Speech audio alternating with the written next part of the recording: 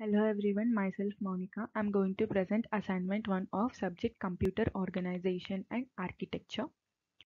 Topic of my presentation is flowchart for instruction cycle. Contents of the presentation are what is instruction, steps to follow in an instruction, instruction formats, timing and control, instruction cycle flowchart.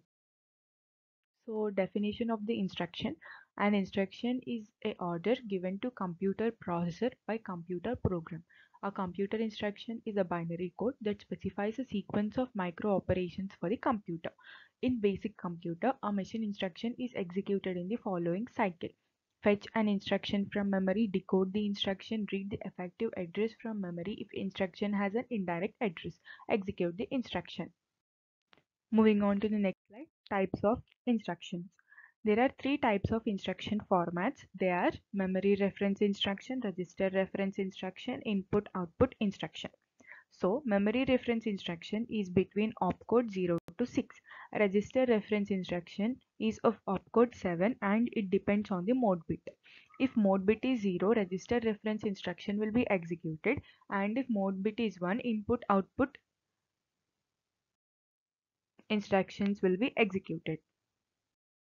So the timing and control.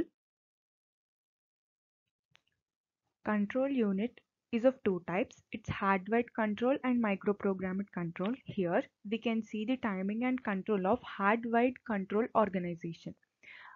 It has an instruction register. 0 to 11 are the address bits, 12 to 14 is opcode, and 15 is the mode bit. We use 3 to 8 decoder, 4 to 16 decoder, and a sequence counter which takes the input and gives the control outputs.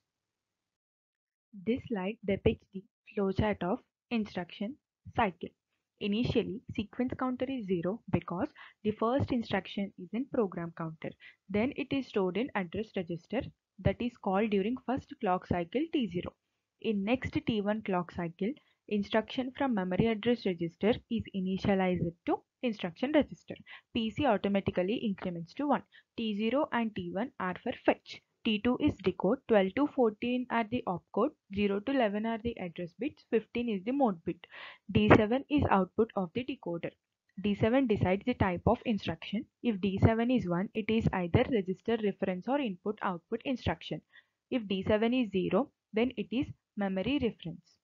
Based on mode bit I. If I is equal to 1, D7 is equal to 1, then it is input output instruction.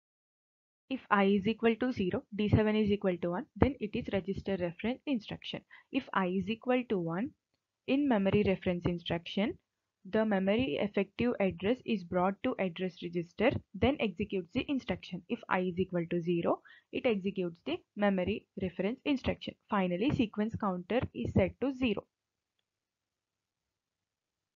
Thank you.